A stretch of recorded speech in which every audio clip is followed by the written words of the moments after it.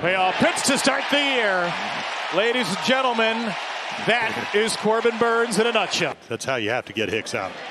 And that's how you get him out. A breaking ball in the dirt. Rutschman down to first, and it's 2 batters, 2 strikeouts to start Corbin Burnes' Oriole career. Run the club. I mean, my expertise. But he seems a very, very nice man.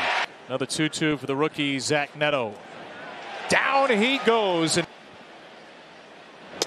on an 0-2, up and away for strike 3. Another 3-2.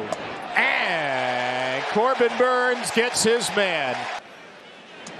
Sean O'Ell goes fishing. Strike 3, and Burnes has punched out 8 in his Oriole debut. Well, at 0-2, you don't have to throw him a strike. And he doesn't.